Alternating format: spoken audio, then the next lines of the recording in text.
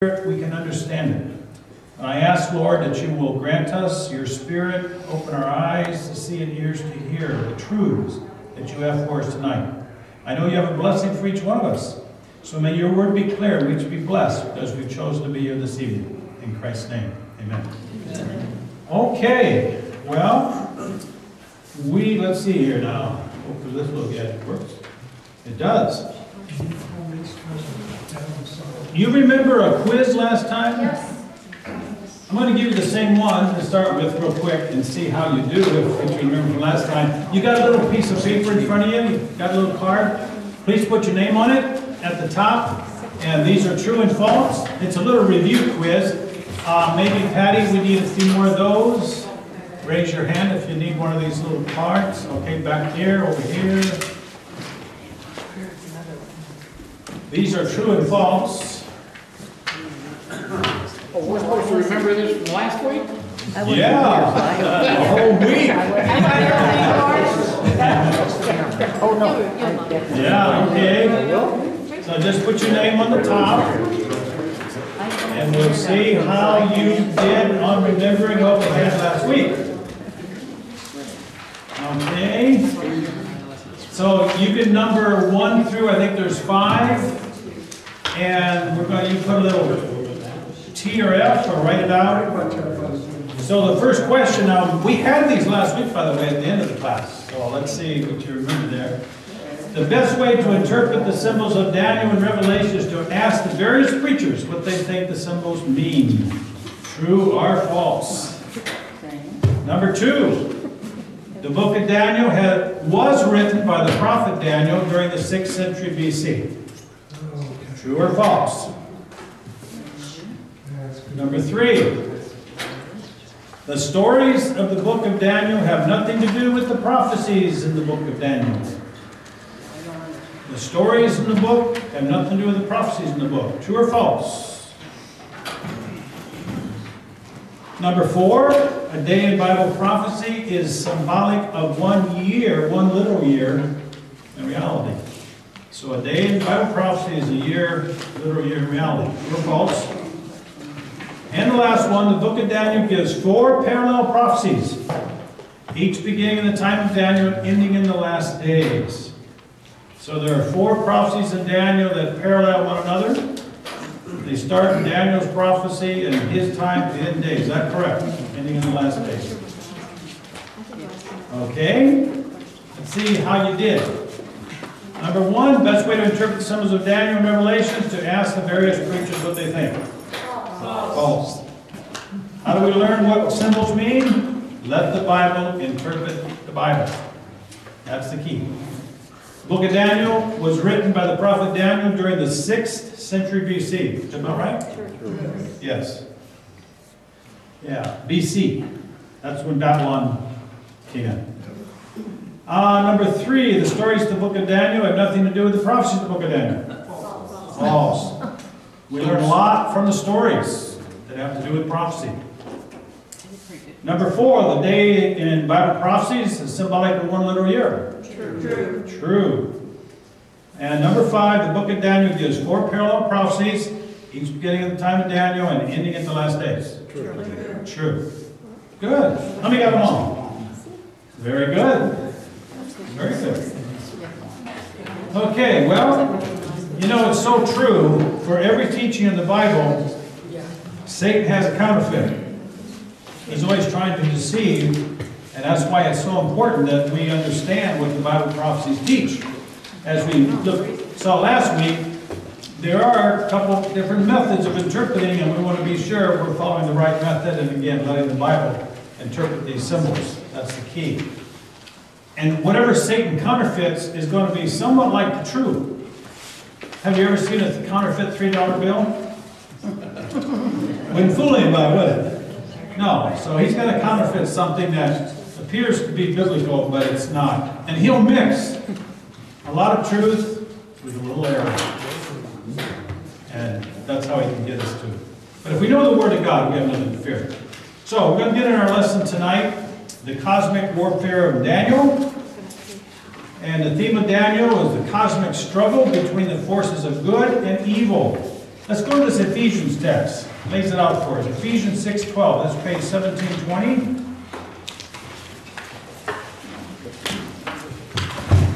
Ephesians 6:12.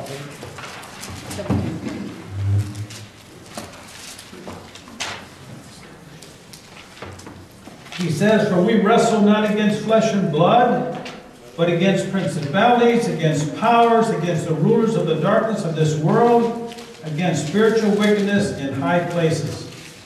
So there is a cosmic conflict going on. You and I don't see the real forces. There's God's forces, Holy Spirit, the holy angels, and there are the evil forces. And that's what Paul's talking about here.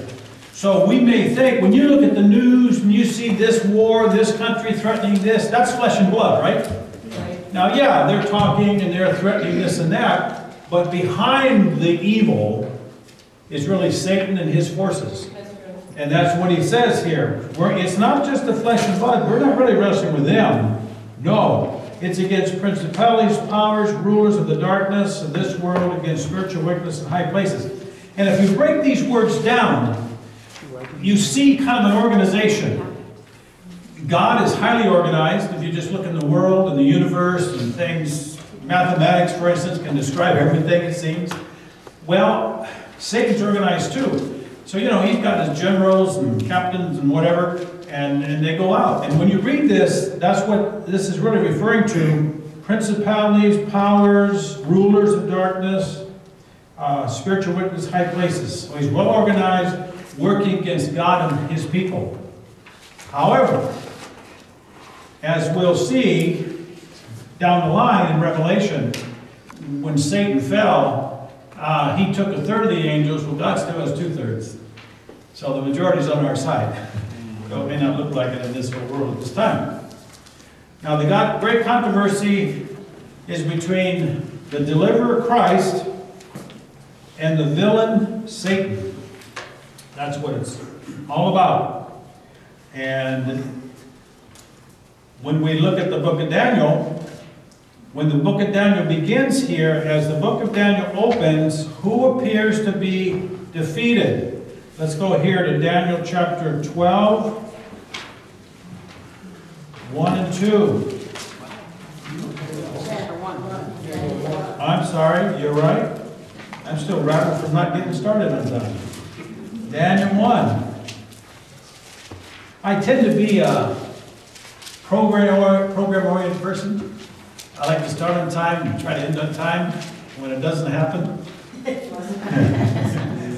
then I got to settle down a little bit. Okay. Daniel 1, verses 1 and 2. In the 3rd year of the reign of Jehoiakim, king of Judah, came Nebuchadnezzar, king of Babylon, to Jerusalem, and besieged it. And the Lord gave Jehoiakim, king of Judah, into his hand, with part of the vessels of the house of God, which he carried into the land of Shinar, to the house of his God, and he brought the vessels into the treasure house of his God. So, as the book of Daniel opens, who appears to be defeated? King Jehoiakim and God's people. It appears they're defeated. But I want you to notice one thing in verse 2. And the Lord gave. See that? Jehoiakim. It looks like that Nebuchadnezzar was stronger. Yeah, he had a very powerful army, but if God didn't let it happen, it wouldn't have happened. But God allowed it to happen because of Israel's sin. They had turned away from God.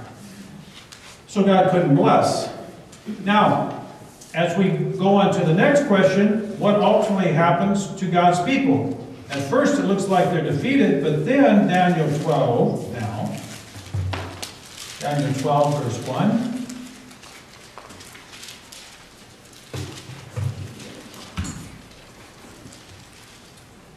And at that time shall Michael stand up, the great prince, which stands for the children of thy people, and there shall be a time of trouble such as never was since there was a nation, even to that same time. And at that time thy people shall be delivered, every one that shall be written in the book.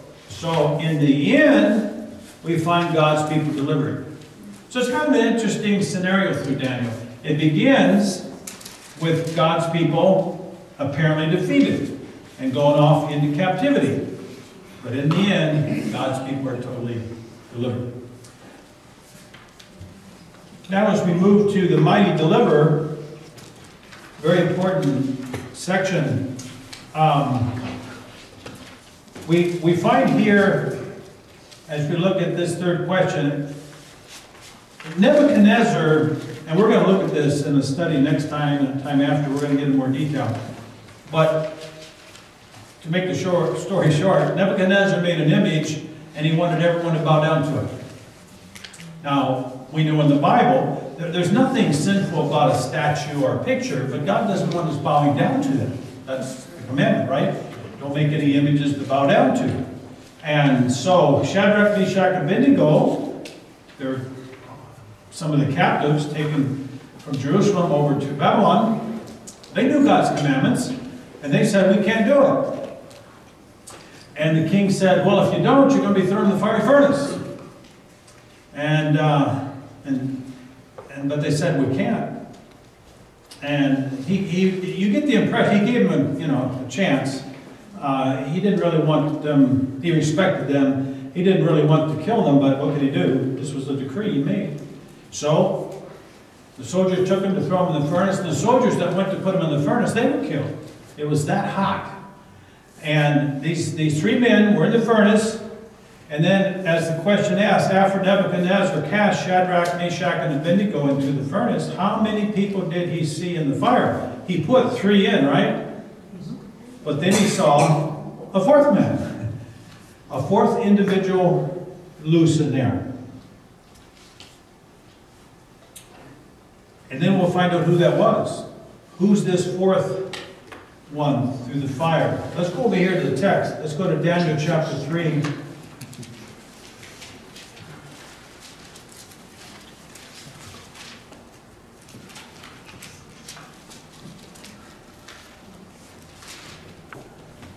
Daniel 3:25.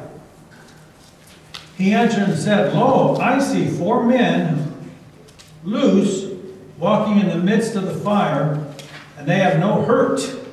And the form of the fourth is like the Son of God. So he recognized the Son of God there. So Jesus was with them in this trial. Now that's something for us to remember too. Christ does not always deliver us from having to go through a trial. We all have difficulties that we go through. But he goes through the trials with us. That's the beauty of it. And whatever he allows to come our way will work for our good. Let me give you one text on that. Over in James chapter 1. That's way over in your New Testament. Toward the end of your New Testament. I didn't write the page down. When somebody gets there, let's go to James chapter 1. And we're going to look at verse 2. And is somebody on the page number of that? 1772. What is it? 1772. 1772. Page 1772. James 1, verse 2, 3, and 4. My brethren, count it all joy when you fall into diverse temptations. Some translations will say trials, same idea. Knowing this, that the trying of your faith works patience. You ever gone through a trying time to challenge your faith? Of course you have. We have in the past, maybe you are now. There will be some more in the future. That's how it is in this life. But he says here, when you do that, when you go through those, it says it works patience. That word patience is endurance. God wants us to learn to trust him, regardless what situation we're in. Like when those three Hebrews were thrown in the fiery furnace. They could have just said, no, we'll bow down, we'll turn away from what God wants us to do. No, they chose to trust God and to go forward in faith. And that's how we learn endurance, patience. And then he says, but let patience have her perfect work, that you may be perfect and entire, wanting nothing. So that's what God's doing and allowing trials to come our way. He's letting us learn to trust Him. As I've often said, if we never had opportunity to trust Him, we would never learn to trust Him. It's kind of a simple thing, and that is true. So He lets these things happen to let us learn to trust Him. Now, when we look at the book of Daniel, we see an interesting description. Over here, that describe the one who brings encouragement to Daniel in the later vision. Daniel chapter 10, I want to notice verse 5 and 6.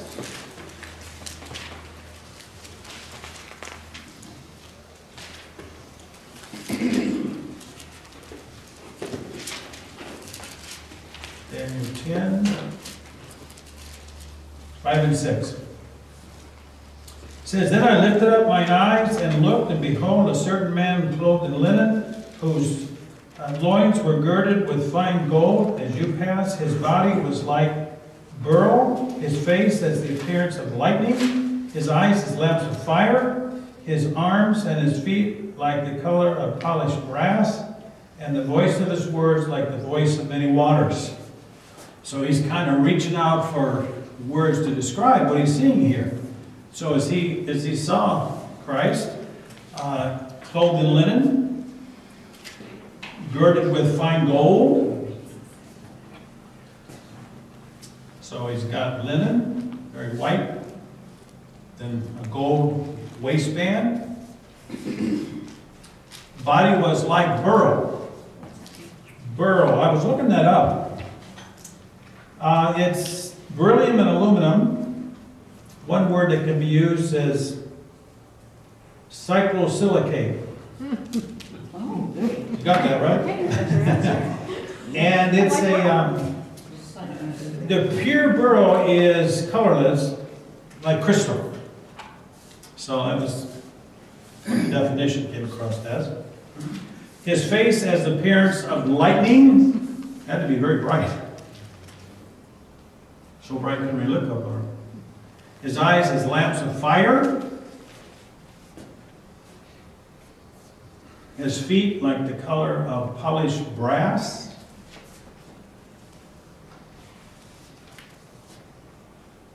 The voice of his words like the voice of a multitude. So not just one person talking, but a certain quality to it when he spoke, like many voices. We're going to look at the same in Revelation. In Revelation, it uses the expression many waters. So, again, not just a simple voice, but some special quality to his voice. Now, we'll go to John, and let's go to John chapter 1, verse 13 to 16. We'll see the description John's had. Now, he's like 500, 600 years later when John wrote. Revelation chapter 1. This is page 1801. Okay, Revelation 1, verse 13 through 16. And in the midst of the 7 candlesticks, one like the Son of Man, clothed with the garment down to the foot, girded about the path with the golden girdle. His head and his hairs were white, like wool, as white as snow. His eyes were a flame of fire, seeing parallels here. His feet like fine brass, as if they'd been burned in a furnace. His voice the sound of many waters. So you get a similar description. Clothed with the garment, down to the foot. He's got the golden waistband, just like Daniel. Eyes like a flame of fire, same thing. Feet like brass, same description. Voice, in this case, like the sound of many waters, or Daniel, like a multitude. So, when a prophet gets a vision, they're grasping for words that they're familiar with to describe what they're seeing. And sometimes it's hard for them to put it in words. And his countenance was as the sun shining in its strength. So a very, very similar description in Daniel and in Revelation.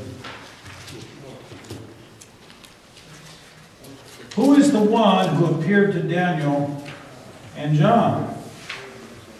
Well, you saw there, it's the Son of Man. It's Jesus. Jesus, the Son of Man. So Daniel pictures Christ as the mighty deliverer. Now, let's take a little time to look at who Christ is. The Bible predicted the birth of Christ in what place? Might God. You got the page there, that's 1357.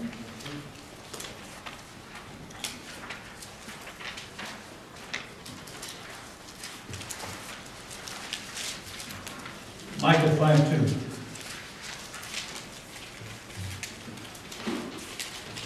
And thou, Bethlehem, Ephrathah, though thou be little among the thousands of Judah, yet out of thee shall he come forth unto me that is to be ruler in Israel, whose going forth have been from of old, from everlasting. So the Bible predicted Christ would be born where? Bethlehem. There's a lot of interesting teachings connected with the birth of Christ. Remember, there's a picture of like Joseph and Mary making their way to Bethlehem. Where were they living when Mary got pregnant? Remember? Nazareth? And it isn't like they said, oh, we got to hurry and get to Bethlehem, because this is the Messiah that's going to be born. They didn't understand, they knew what God had promised, but they, it didn't really dawn on them everything what this was all about. You know how God got up to Bethlehem? A tax law. Everyone had to go back to their founding city, and Joseph was of the lineage of David, so he got him to Bethlehem. And they just barely made it. He just got in town in time. Maybe they couldn't find any place for him to stay, but he was born in Bethlehem. I find these kind of stories unique. God will have his way. Now, it may happen at the last minute. Have you ever found yourself delivered? I'm not sure what that is.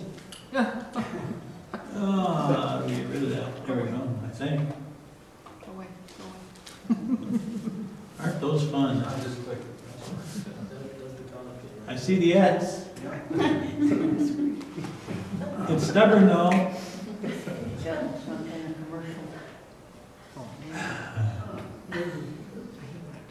Satan does not like to study tonight.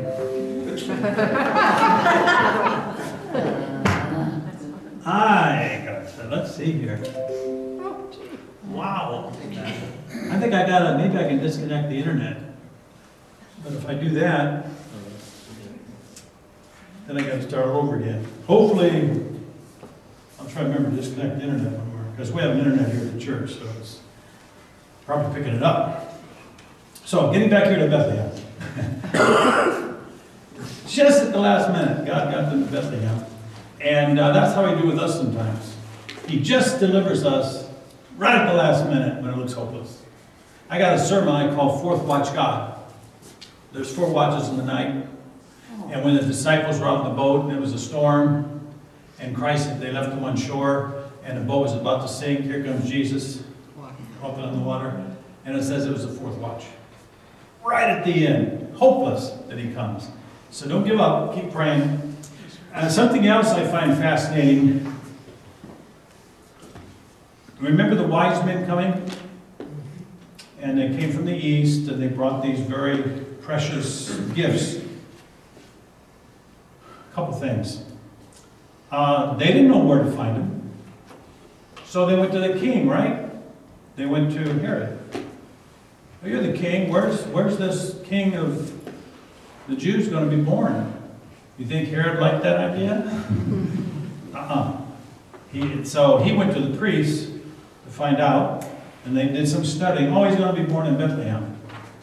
And so Herod sends them and says, okay, go find him and let me know. I'm going to go worship him too. Yeah. What I find interesting, God even used the enemy to direct the wise men to Jesus' family. And what do they bring? Gifts. And why would they need something wealthy like that? Because Herod was going to try to destroy Jesus. And remember, God told Joseph in a dream, you got to get out of town. Well, now they had the gifts and the money to get out. And they went to Egypt. And then once Herod died, they came back. So it's fascinating to see how God works in such unique ways and in unexpected ways. And we see that in our life, and we see that in the story of Jesus being born in Bethlehem and God providing for them. How does the Bible describe the one born in Bethlehem? Well, as we saw here, it says he's remote from everlasting. So Jesus is eternal. We're going to see a couple more things about him here from everlasting. Was Christ involved in the creation? Wow, interesting text there. Let's go over there. Colossians 1.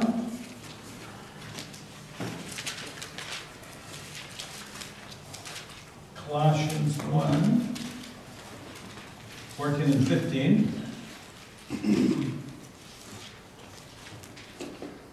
And 16. In whom we have redemption through his blood, even forgiveness of sins, who is the image of the invisible God, the firstborn of every creature. And by him were all things created, that are in heaven, that are in earth, visible, invisible, whether they be thrones, dominions, principalities, powers, all things were created by him and for him. So, for by him were all things created, that are in heaven and earth. So Christ is the creator. He's the creator.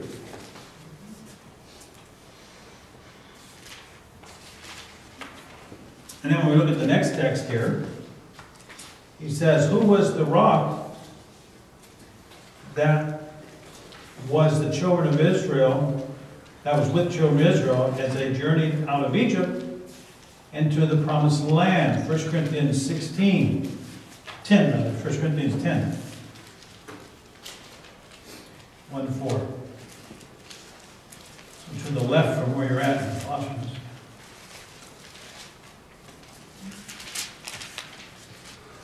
First Corinthians 10, 1 to 4.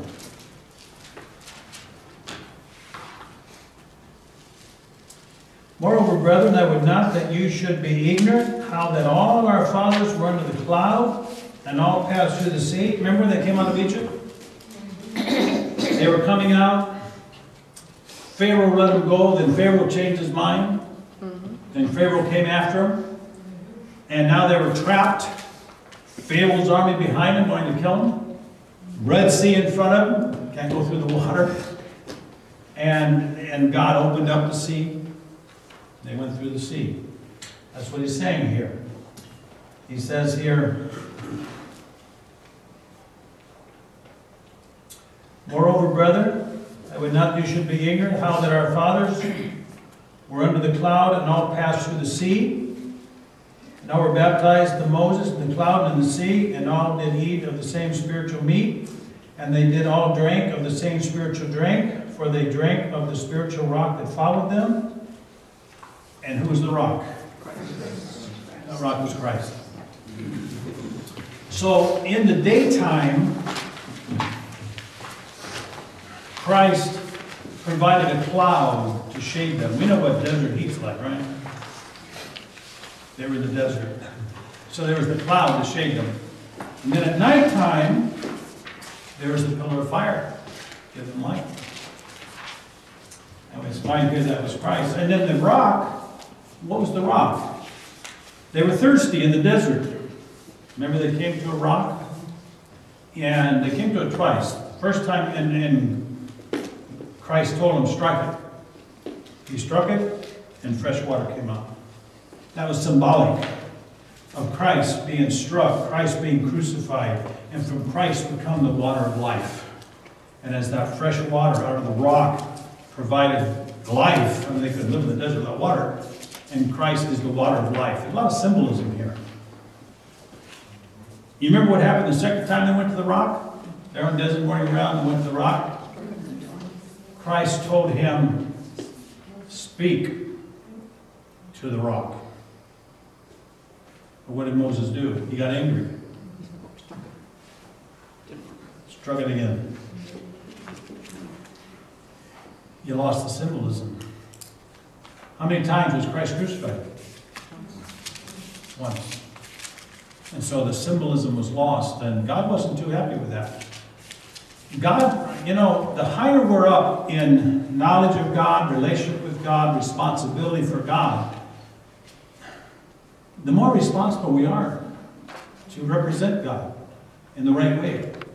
And Moses, God said there was none like Moses. I mean, he spoke face to face with God. Amazing relationship with God. And when he struck the rock the second time, God said, Moses, you're not going to go into the promised land.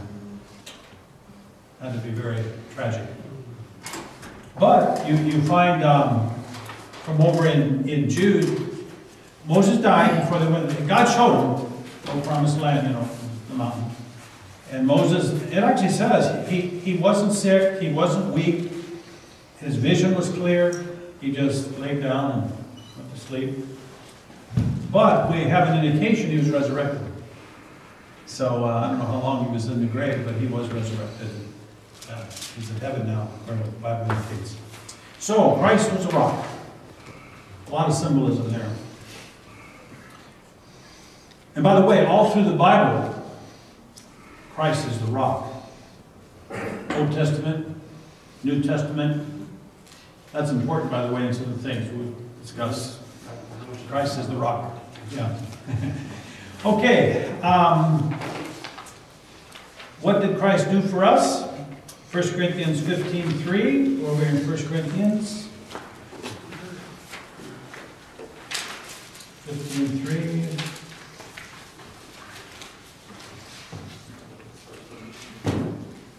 For I delivered unto you first of all that which I also received, how that Christ died for our sins according to the Scriptures.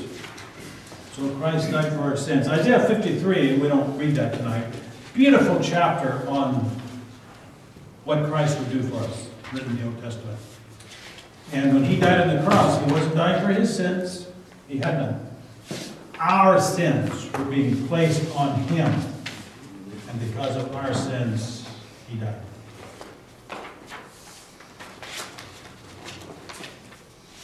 So now let's look at some more text here. Christ being fully God. Let's go to John 1, page 1546.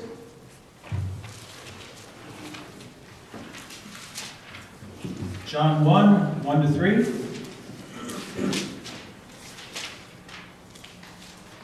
In the beginning was the Word was with God, the Word was God, the same was in the beginning with God. All things were made by Him, without Him was not anything made that was made. And then verse 14, and the Word was made flesh and dwelt among us, and we beheld His glory, the glories of the only begotten of the Father, full of grace and truth. So one of the terms used to describe Christ is the Word. Because it says here, the Word was made flesh, became human. And so he's talking about Christ. Everywhere you see the word, you can put Christ in here. In the beginning was the Word was Christ. And the Word, Christ, was with God, and Christ was God. The same was in the beginning with God. All things were made by Him. We saw that already, right? In a couple questions back. So He's our Creator. The world was made by the Word of God. And the Word became flesh and dwelt among us. You know, one of our principles we saw before is that every Scripture is Christ-centered.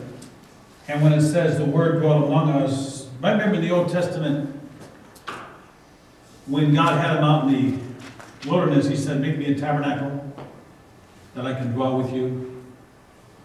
Well, this expression here in verse 14, the Word was made flesh and dwelt among us, if you look at the Greek, tabernacled with us.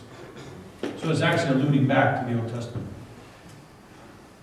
Everything in the Old Testament tabernacle where God dwelt was symbolic of Christ. And when Christ came, He came and He was His temple. That's why He said, destroy this temple, and in 3 days I'll raise it up. Well, He was the embodiment of the temple of God. Everything in the temple that pointed to Jesus. And so there's so much in some of these verses that really connect with Christ in so many ways. So the Word was God. The Word was made flesh, and dwelt among us. Now, it's kind of hard to imagine, I would guess. Here, say, put yourself back then. You're back in Jerusalem, Israel. And here's a man named Jesus walking. And he's claiming to be God. That had to be a little mind-boggling. But through the Holy Spirit and those that were willing to yield, their eyes were open to the truth. That yes, this is God. God become one of us, human. Now, we're going to look at the word blasphemy. Let's go to John 8:58-59. Not everybody accepted that, of course. John 8:58.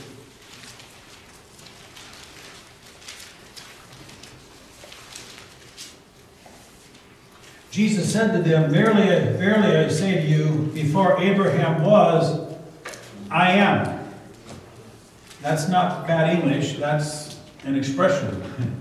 Jesus claimed to be the I am. Now remember in the Old Testament, and you've got the text here in Exodus, when God revealed Himself to Moses, He said, who am I going to say your name is when I go to Israel and Egypt? Who do I tell Him to send me? He said, tell Him I am. So that was the name of God in the Old Testament. One of the names. I am. And here Jesus is saying, before Abraham was, I am. I'm the I am of the Old Testament. I'm the God of the Old Testament. Now the Jewish leaders knew what He was claiming. Notice verse 59. Then took they up stones to cast at Him.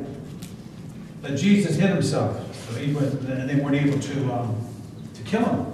But why were they going to kill Him? He was blaspheming. Anybody who would claim to be God would be blaspheming God. To blaspheme God is to take the prerogatives of God. God's got many prerogatives. To take the prerogatives of God, that is a blasphemy. Another time He was accused of blasphemy because He forgave a man's sins. Well, can Jesus forgive sin? Yeah, he died for them. Of course He can forgive our sins. Do I have the power to forgive your sins? No. I can direct you to Jesus and reassure you, hey, ask for forgiveness. You got forgiveness, but I don't have the power to. See, so it's taking God's prerogatives. That's a blasphemy. And that's when you get to Webster's dictionary. It points it out here.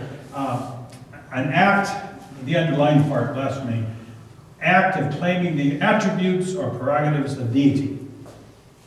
So that's by definition what blasphemy is. Claiming to be God, or when Christ claimed to forgive sins. They accused Him of blasphemy again, but He could do that. Now, was Christ also man? Well, let's go over that. That's important. Let's go to Hebrews chapter 2.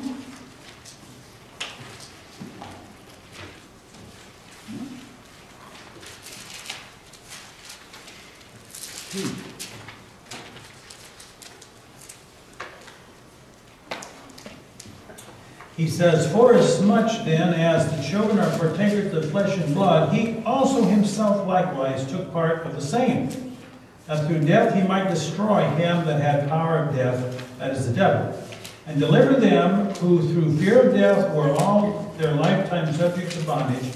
For verily he took on, not on him the nature of angels, but he took on him the seed of Abraham. Wherefore, in all things it behooved him to be made like unto his brethren, that he might be the merciful and faithful high priest in things pertaining to God, to make reconciliation for the sins of his people. For in that he himself has suffered, being tempted, he is able to succor them that are tempted. So, what about Christ? As the children are partakers of flesh and blood, he also likewise partook of the same,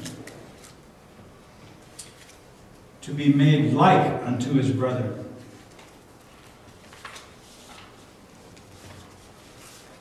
Christ is fully God and fully man.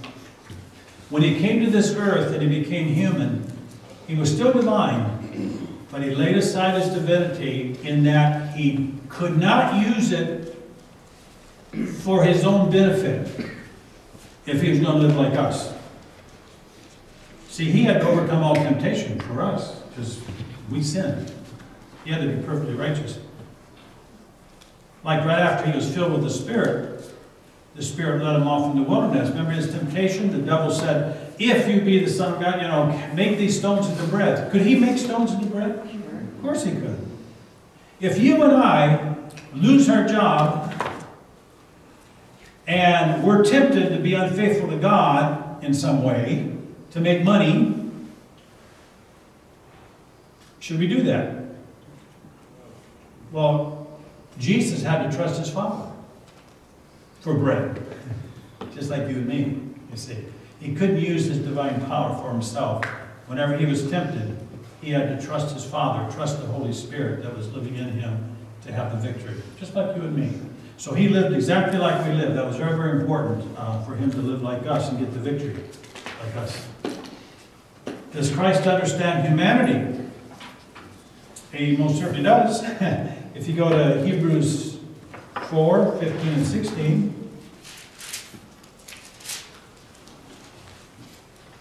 (4, 15 and 16). For we have not a high priest which cannot be touched with the feeling of our infirmities, but was in all points tempted like we are, yet without sin. Let us therefore come boldly unto the throne of grace, that we may obtain mercy and find grace to help in time of need. So, we don't have a high priest which cannot be touched with the feeling of our infirmities. He understands us. He lived like one of us. He went through the temptations, trials, and difficulties that we go through. So he can be touched. He knows what we feel. How many members in the Godhead? Yeah. This is when Christ gave the great gospel commission, and he told them to go out and baptize. Matthew 28, 19.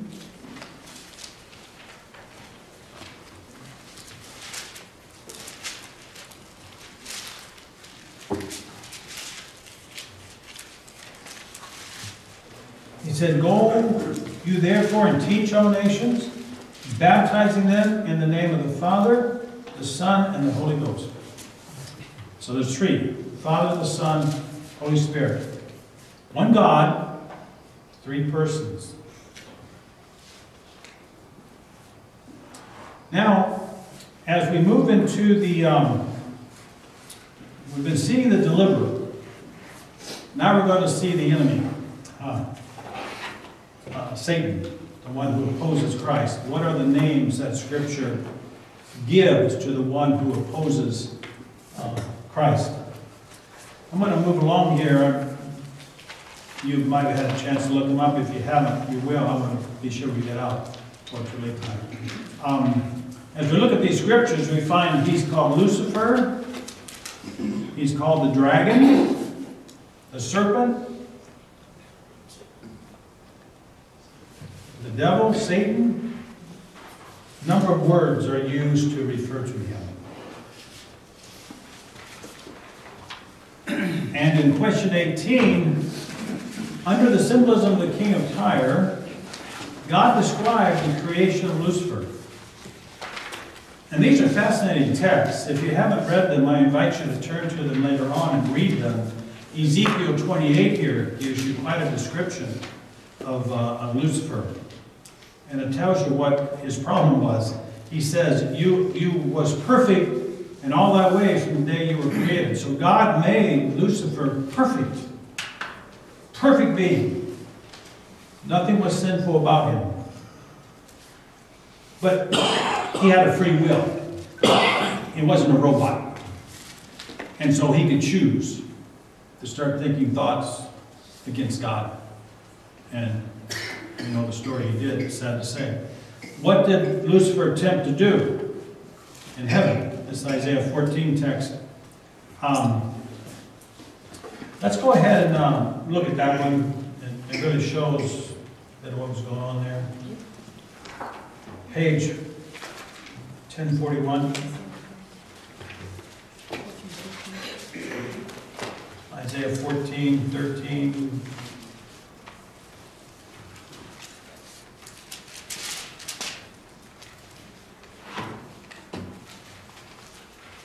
He says, for thou hast said in thine heart, I will ascend into heaven, I will exalt my throne above the stars of God. I will sit also upon the mount of the congregation aside to the north. Notice verse 14.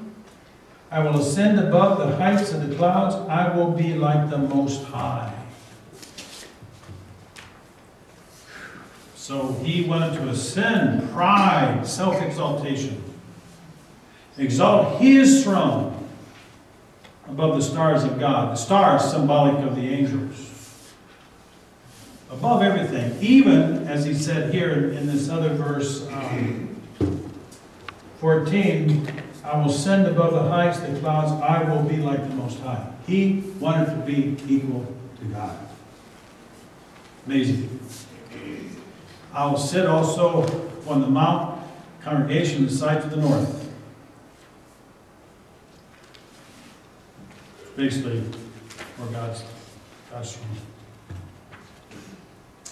As a result of Lucifer's rebellion, what happened to him?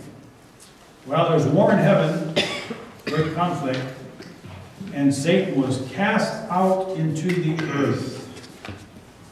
Cast out into the earth.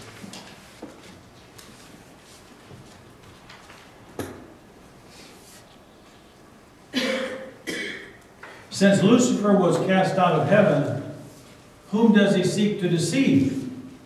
I think you know that answer. Woe to the inhabitants of the earth. Yes, woe to the inhabitants of the earth. He tries to attack us. He wants to keep us away from God. He wants us to be lost. Misery likes company, you know that I'm saying? He's pretty miserable. And he'd like for all of us to be with him. How does Satan deceive people? This is an important text. You fill in the blanks there. He appears as an angel of light. Satan will appear as Christ on this earth just before Jesus returns. That'll be really about his last great deception. And angels of light. You ever hear about apparitions? You know, some apparition appears like an angel of light. People bow down to him. Let me give you one verse on that. Revelation 19. Just knowing this one verse could really help shield people from a lot of things. Revelation 19:10. An angel appeared to John. Revelation 19:10. And I fell at his feet to worship him. You ever hear about apparitions appearing? And people falling down to worship him? He said unto me, see thou do it not. It's a holy angel. Don't bow down to me. I am thy fellow servant and of thy brethren that have the testimony of Jesus. Worship God. For the testimony of Jesus, the spirit of prophecy. So here's a holy angel that says, do not bow down to me. I'm like you. I'm a created being. Worship God. Don't worship a created being. So, Satan can appear as these beings. One of those angels. If people just knew that one verse, imagine how protected so many people all over the world would be if some apparition appeared to them. I don't care how beautiful it is, and I don't care how wonderful it talks. If it lets you bow down to it, what's it telling you? It's not a holy angel, it's on the other side. Because a holy angel will not let you bow down to worship it. We are never to worship anything but God. Amen. That's where worship is. And by the way, that's another evidence that Christ was God, because I won't take you to the verses, but there are numerous places in the gospel where individuals worshipped him and he never rebuked them. Why? He's God. See? So they're very important, but Satan will do that. And also his ministers appear as ministers of righteousness. Look good, sound good. That's why you must know what the Word of God teaches. This is your and my only protection, is the Word of God. Can Satan really work miracles? Of course he can. They're the spirits of devils working miracles. He can most certainly work miracles. There are true miracles. Don't reject all miracles, but you want to test them. You know, what's the proof? What's going on here? So there are true miracles, but there are false miracles too. Never allow miracles to be the proof that what the individual is teaching is true. No. Let this be the proof. Because Satan will work miracles, and he will use the word but mix error with it to deceive. So never let miracles be your proof that something's of God. How effective are Satan's deceptions? Pretty good. If it were possible, they shall deceive the very elect. But praise God, if you stay close to him, you will not be deceived. You will be protected. You got nothing to fear. God's with you. With whom does Satan wage war in the last days? Well, it says here, he's angry with the remnant, the last people, God's last people on earth, which keep the commandments of God and have the testimony of Jesus Christ. So that's who Satan is especially angry with. He's called the lawless one in the New Testament. He hates God's commandments. That's what he didn't want in heaven. You know, he didn't want to be bound by any laws. And he tells people that today. But what if everybody in Surprise, Arizona kept the Ten Commandments?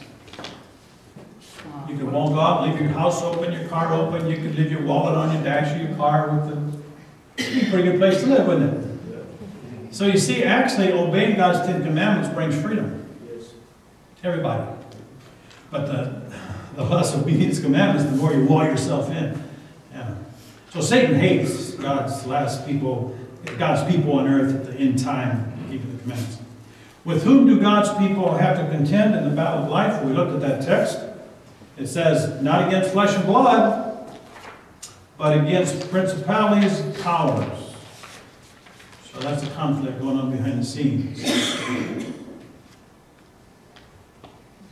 Against the rulers of the darkness, against spiritual wickedness in high places.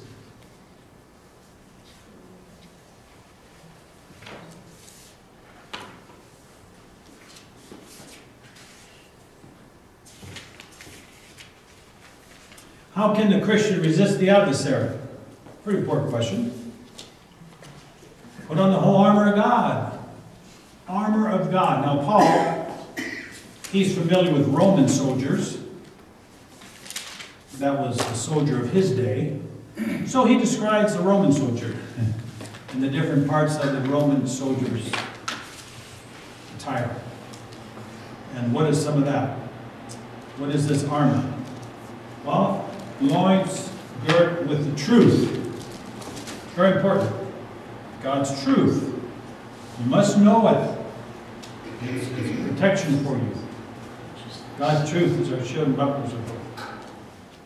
Breastplate of righteousness, Christ's righteousness. Covered with Christ's righteousness. If Satan attacks you and he says you aren't forgiven and you've asked God to forgive you,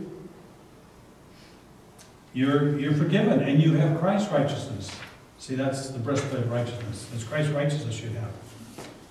So when God looks at you, he sees righteousness, perfect righteousness of Christ. Feet shod with the preparation of the gospel of peace.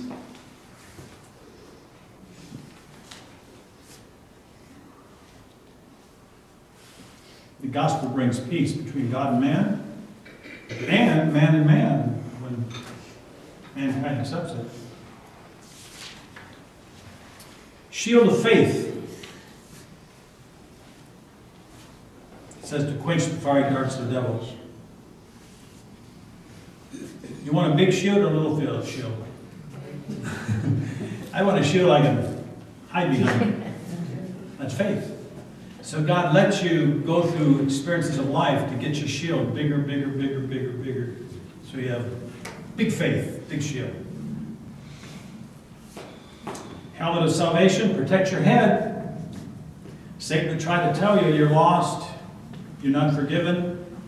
Protect your head. You are forgiven when you have Jesus Christ. You have salvation. Don't let him get in your head and confuse you. Sword of the Spirit, which is the Word of God. This is a very important one too. Sword. This is the only offensive weapon. Right? Everything else is defensive. This is offensive. But you got to know something about this. You see the word in red, the word Word of God. There are two words in the Greek, translated word in English. One is logos. That's the written word.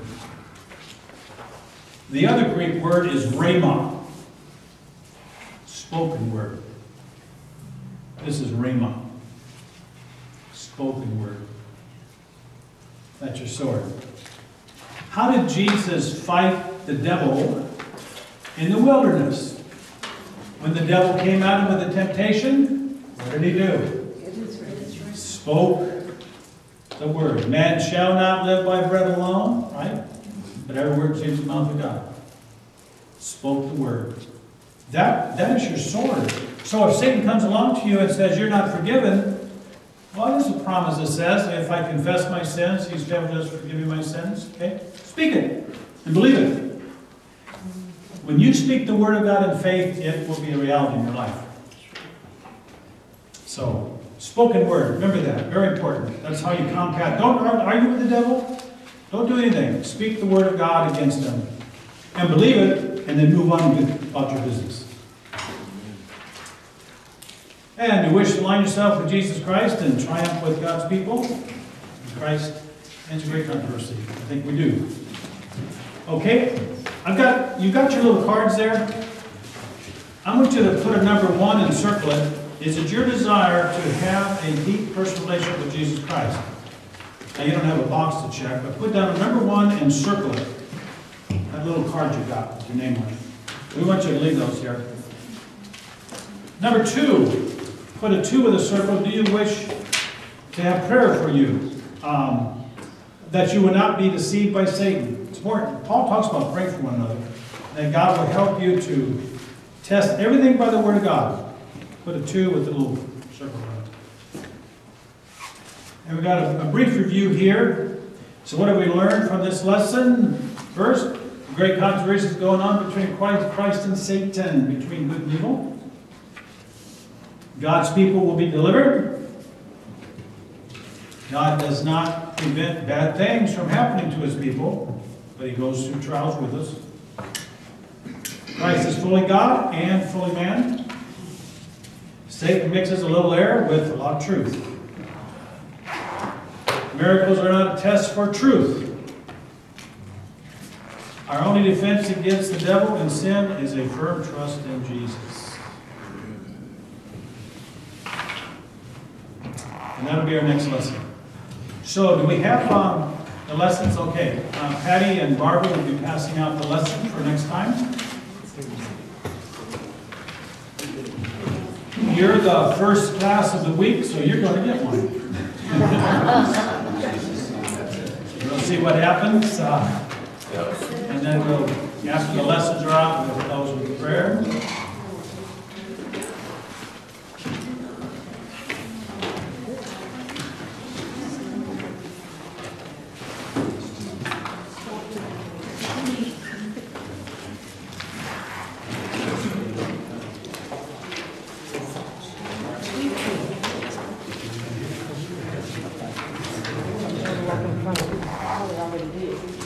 Okay, anybody not get one?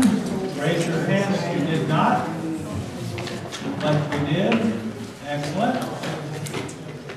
Well, let's have prayers to close. Father, we thank you for the time we've had to study.